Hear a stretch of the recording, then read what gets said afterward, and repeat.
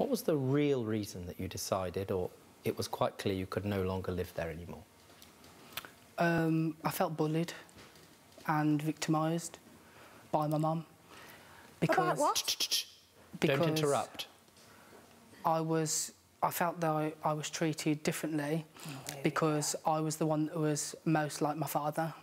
And my mum and dad, obviously their relationship was bad and broke down, and I feel like I got the punishment that she couldn't give my dad because my dad wasn't around. Me. There's 4 children in my household. Be quiet. You just listen to me. You're in my courtroom.